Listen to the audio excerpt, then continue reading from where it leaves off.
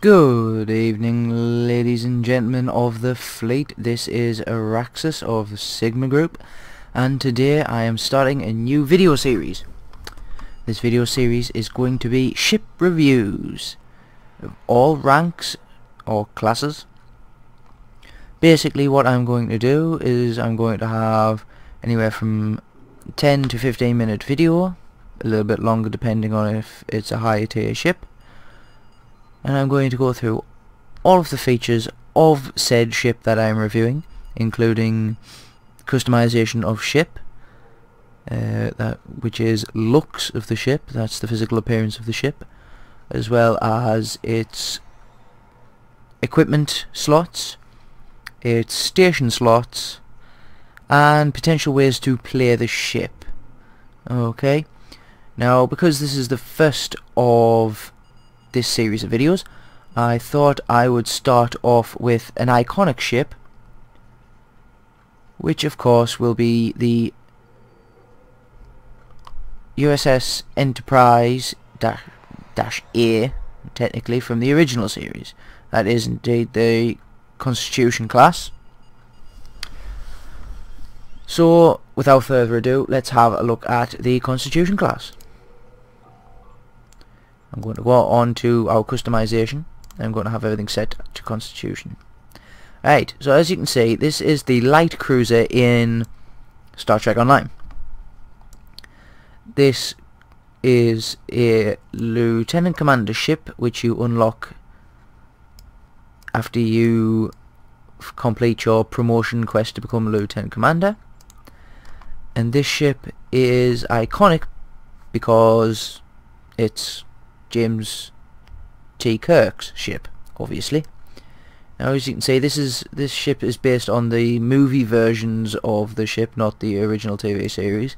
You can actually buy that, but I haven't got it, so I am not going to be showcasing it. Right, most ships on Star Trek Online have got 3 templates. Some have only got 2, some don't have any at all, depending on its ship class and type. The Constitution, however, or the light cruiser as I will also be calling it, has 3. You have the standard Constitution, which is this one.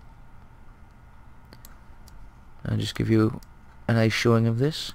Most people will know what the Constitution looks like because of the films. For those of you who have watched the films, which I'd imagine you would have done if you were playing this game. Anyway, however, because this game is set very far in the future in comparison to when the original series was set, there is also 2 other variants to the light cruiser, which make the ship look more modern, modern for a futuristic game anyway. So let's move on to see what the Excalibur looks like. As you can see, straight away, the Excalibur is a massive difference. Okay, it is definitely more up to date. It fits in with a lot of the newer ships a lot better, such as things like the Sovereign class, which I will most definitely get round to reviewing. You can see how here it has a triangular section on the saucer, which is again similar to the Sovereign. It also has the same style in the cells as a Sovereign. And instead of having the old small deflector dish, it has a larger deflector dish, but it also has a much sleeker looking design. It's a curved saucer, elongated saucer, more of an egg shape than the Constitution's perfectly round shape. Also, the impulse drives are a lot further apart, and it naturally has a darker gunmetal material look to it. I'll be getting into materials as well as advanced customization in a moment, as well as interior and window types. Right, so that was the Excalibur class. So that is definitely a more modern take on the light cruiser. The Vesper class is kind of a semi-hybrid between the two. It has a more rounded saucer section, but it is a little bit thicker than the Constitution. It's sorry, I'm struggling for words tonight. It's impulse engines, I'll get there eventually, are again close together, unlike the Excaliburs, but the warp engines definitely look different to both. As you can see, it's a full blue open nacelle design, and the hull, the main hull of the ship, actually looks more like the old Excelsior class, with this deep cut in the back, as well as the deflector dish being embedded inside rather than just the hull curving into it. It actually is embedded inside. Okay, so that is the 3 different variants for the light cruiser. You can either go for the very old look, which a lot of people do just for nostalgia's sake, an ultra modern look, or a hybrid between the two looks. Okay. Next of all, we have interiors. Unless you plan on visiting your ship, the interior of your ship very often, I wouldn't suggest spending money on it. You get when you rank up, you usually get unlock more of these. Not necessarily them ones at Deep Space Nine, but you end up start unlocking more. Okay, but you start off with a standard one. This is like a little screenshot to show you. These ones are all, well, these first 4, sorry, are all the same, just different colour layouts. So you've got standard, a sleek, a utility, and the future, which is what I'm using. And then you go to classic, which, as you can see, is a massively different layout. Okay. Could have the original Constitution from the films, but that cost 2,000 Zen, and I refused to pay that for it. But you have many different types, all which do actually vary quite a lot. But, like I said, not essential for gameplay purposes at all. Windows, you have 4 different types of windows, and as you can see, it changes not only the windows, but it also changes the escape pod areas here around the front of the saucer. So you've got Type 1, Type 2, Type 3, and Type 4. Now for all ships it will be slightly different, but the majority of them follow the same kind of pattern. They look similar but are slightly different. Moving on, materials. Each ship also comes with 4 materials, or well, you got material type 1, 2, 3, 4 and 6. Type 5 I am unaware of. So you have type 1, I just want to move that to there. And so you have type 1. Type 1 is the more classic look for most of the ships, the lighter metal material rather than a darker material, with the paneling being very light as well, with a greyish centre hull paneling. You have a type 2, which again it's very similar to type 1, but it has a lot less in the way of darker details, which type 1 has. The panels are a lot lighter. Type 3 is, again, it's a lighter overall colour. It's a more whitish grey rather than a grey, and the panels are a lot more in detail on this type, a lot more in detail. Type 4 for pretty much all, I believe, is like a really dark black. So if you want your ship to look very dark in colour, Type 4 is a very good choice. And then Type 6. Type 6 is super white. It is like really white. Okay, so if you want your ship to look really white, Type 6 is definitely the type for you. It also changes out the deflector dish, the type of deflector dish that you're using. Let's say there's a rectangular deflector dish in there, and that's a solid circular deflector dish. And it also affects your warp nacelles slightly as well, like the colour of the nacelle. Like, well, for the black you can see it more obvious, but then it fades a little bit for each of these different types, up until the white variant, which is pretty much just very faint. Okay, moving on to advanced. As you can see here on the advanced for the light cruiser, we have got or basically we can customize the hull, the nacelles, the neck, the pylons, the saucer, and if you're in a fleet, then fleet logo. Okay, so basically if I want the saucer not to be the Constitution, I can put the Constitution one on the Vesper body, as you can see there. So this is where you can really start playing along and making your ship your own. As you can see there, I have there is a Zen equivalent to the light cruiser, which is the light cruiser refit, which is the Exeter class. That is a very nice looking ship, but I am not going to be buying it.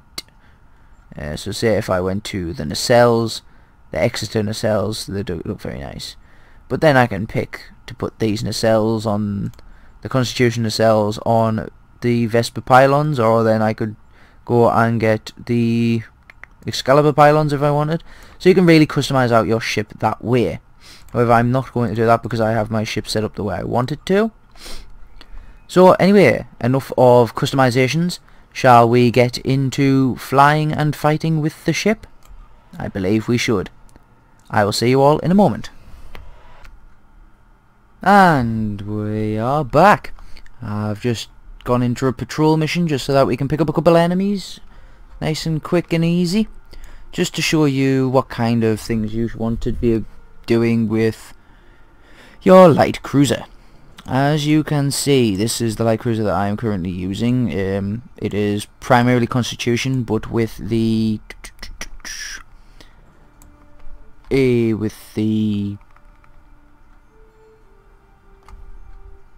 Vesper, I believe it's the Vesper nacelles, just because I prefer them, the look of them nacelles, a bit sleeker, but I do primarily like the look of the old Constitution. Anyway, primarily what a light cruiser is designed to do is a bit more of a tanky role, take the hits in. It isn't very fast, it is not very maneuverable, so the best way to play a cruiser would be to keep single phaser arrays due to their 250-degree target knock. That means even if you are sideways, you will still be able to hit the enemy, as well as potentially using turrets, which is 360 degrees, but they do not do as much damage. Okay. The reason why is that the turn rate and the inertia for cruisers is exceptionally high because they are usually the bigger of the ships. Okay, they are not designed to be maneuverable, they are designed to take the hits in, whilst the escorts, which are the smaller ships, fly around like bees doing all of the dogfighting. Okay, so you want to be keeping weapons that have a large target knock, so that you will always have weapons to be able to hit enemies which are usually smaller than yourself. As you can see here, this is just an example of how slow it turns. It's very, very slow turning ship indeed. Okay, so the best thing to do is have your phaser arrays, but also maybe to set up for a torpedo bank or two as well, just for that extra damage, break through the shielding. Right, so we've got a couple of Vishap ships here, so we're just going to go for it. Okay, so this is how you would usually want to play. I usually have it set up so that more power goes to defense, rather than anything else. Just means that shields don't take as much damage as quick, and it means I don't have to worry about healing as much.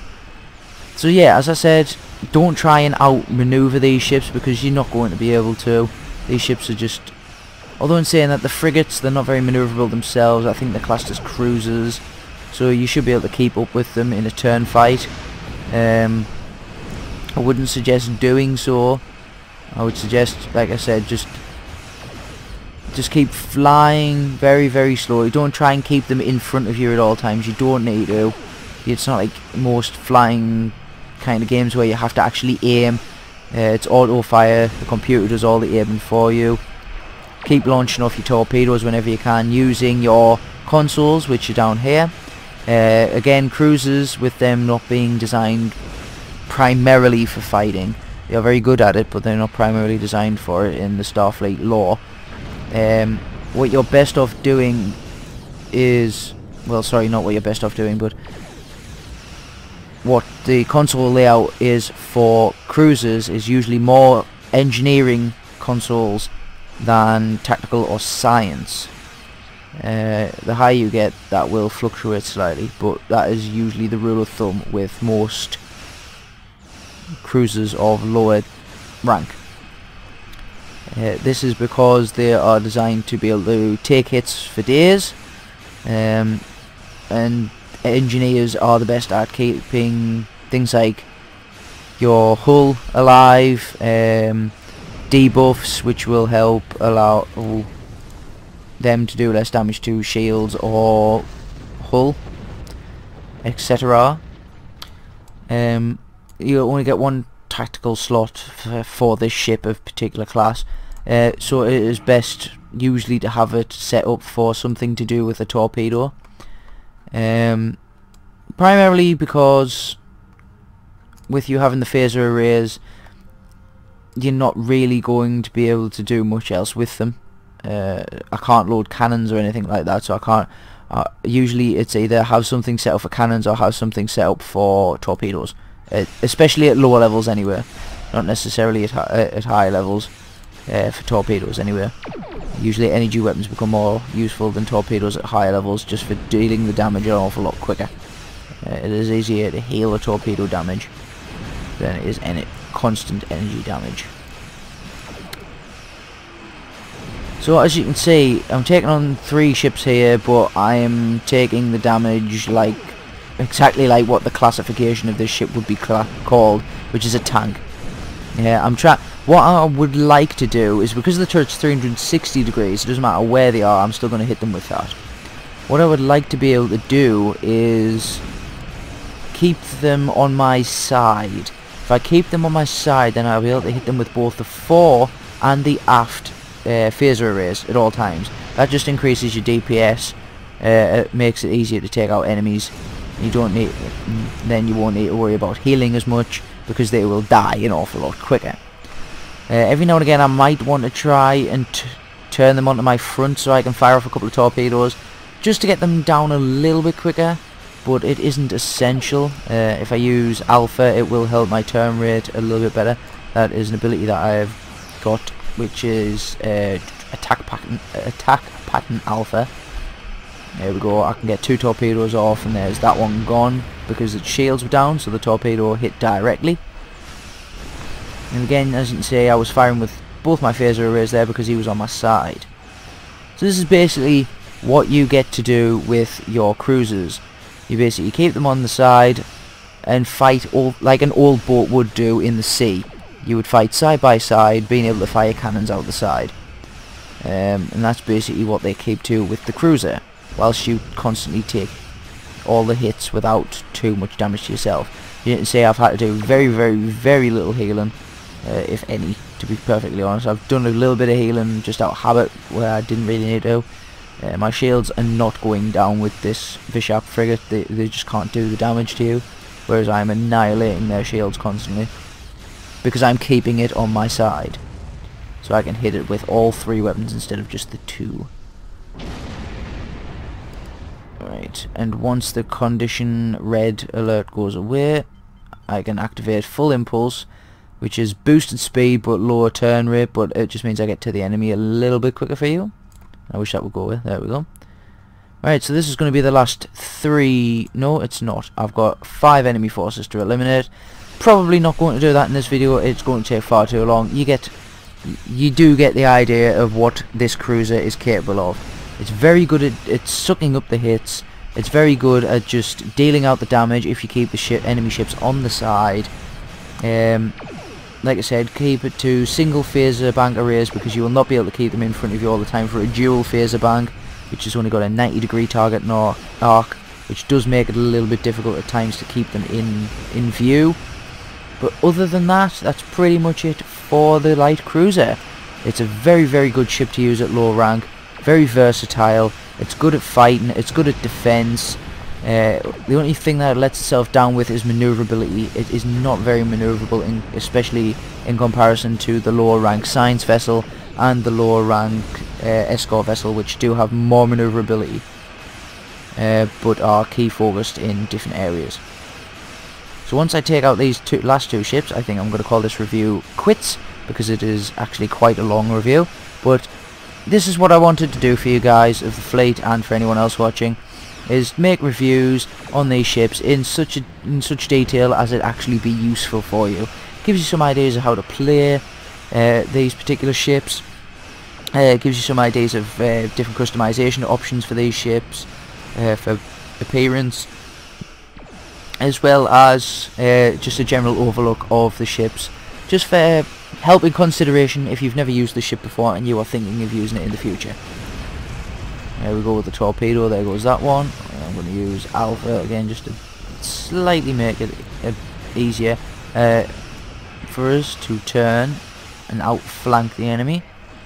And once I get them in front of me, my torpedoes will go off. And there goes that last ship. So as you can see, very little, no damage done to me whatsoever. And lots of damage done to them. Anyway guys, this has been Araxis, your Fleet Admiral of Sigmatas Group. Thank you very much for watching. And another review will be on its way shortly. I hope you enjoyed it. If you have any suggestions on which ship to do next before the announcement of a new video, please feel free. Send me a mail in-game, or if I'm online, fleet message, or anything of the sort like that, or email me on the contact us via our website. Again, thank you very much for watching, and I'll see you guys all in-game soon. Goodbye.